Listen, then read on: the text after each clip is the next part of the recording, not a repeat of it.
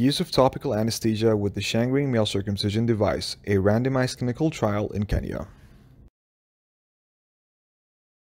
Voluntary medical male circumcision has been shown to reduce HIV incidence in men by 50 to 60% in randomized clinical trials in Africa. Male circumcision also reduces the incidence of other sexually transmitted infections, cervical and penile cancers, in addition to having the immediate benefit of reducing urinary tract infections, phimosis, and balanitis in younger individuals. Given these data, the WHO and UNAIDS have recommended the inclusion of voluntary medical male circumcision as part of their HIV prevention strategies. As a result, 14 sub-Saharan African countries have begun the scale-up of male circumcision services in 2011. However, less than half of the goal of circumcision procedures has been achieved by the year 2016. This was found to be due to the inherent challenges in resource-poor settings, such as the lack of medical resources and trained healthcare providers to perform conventional surgical male circumcision procedures.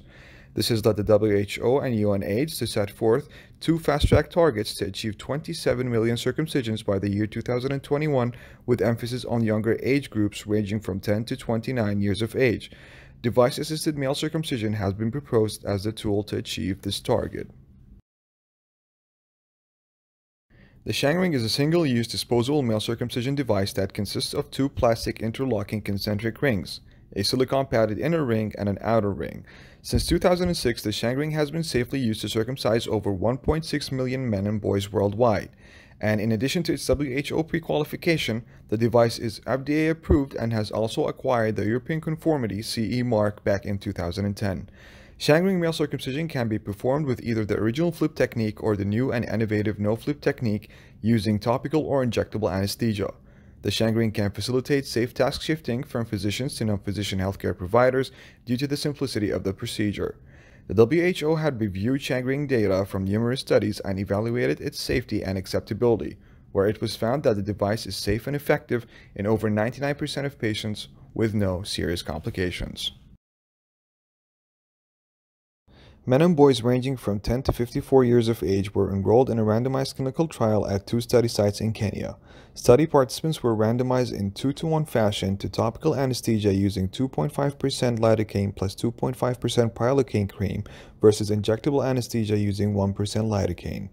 All participants underwent male circumcision using the no-flip Shangring technique, which first involves inserting the inner plastic ring under the foreskin, which can be facilitated by a dorsal slit in case of foreskin conditions such as phimosis.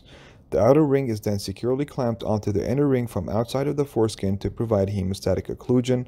The foreskin now distal to the device is excised. Data on pain scores using the visual analog pain scale, adverse events, operative time, and time to complete wound healing were collected and compared between the two study groups.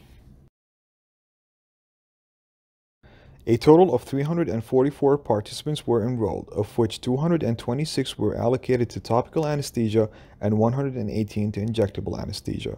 All participants were successfully circumcised with the no-flip Shangring technique without any report of an intra-op adverse event or complication. Pain scores during application of anesthesia and 20 minutes post-operatively were significantly lower with topical anesthesia, while pain scores during the procedure were similar among both groups.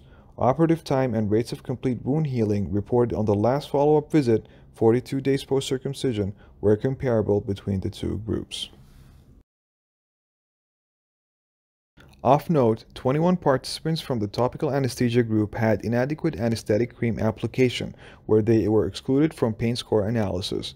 Supplemental injectable anesthesia was provided for 6 participants in the topical group and 2 in the injectable group at some point during the procedure when the participant complained of pain.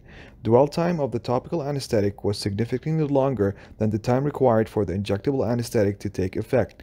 However, dwell time was not an accurate reflection of the time it took for the anesthetic cream to take full effect, but rather was primarily a function of provider availability.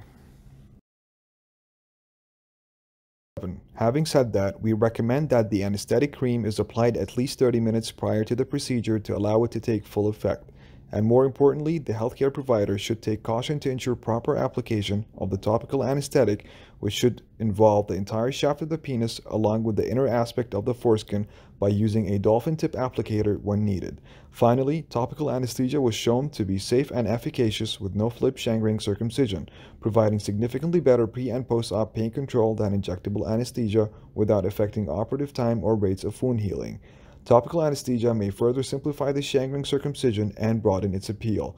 This would increase recruitment of patients and further the goal of increasing the rate of male circumcision in sub-Saharan Africa.